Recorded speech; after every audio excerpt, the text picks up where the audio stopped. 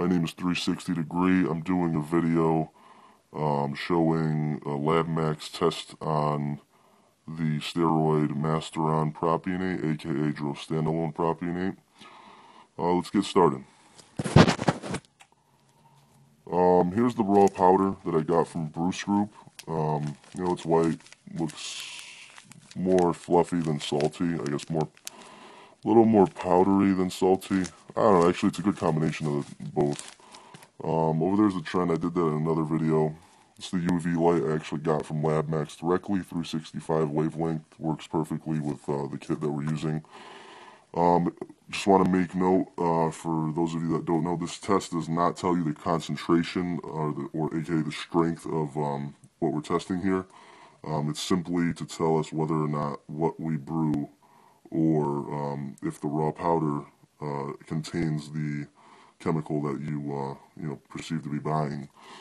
I'm going to be using a drop from the brew that I actually made. You can see it right here.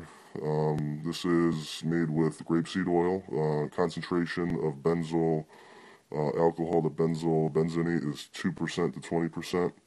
Nothing else in there at all.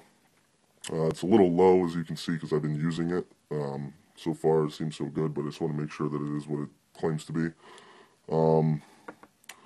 I want to mention that on the Labmax you got two vials here, test tube A and test tube B.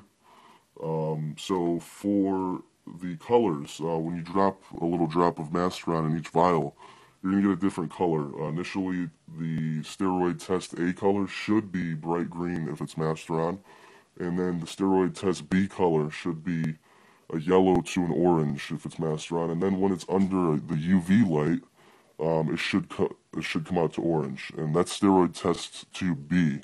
We want to run steroid test tube B under the UV light, and it should come out orange once again.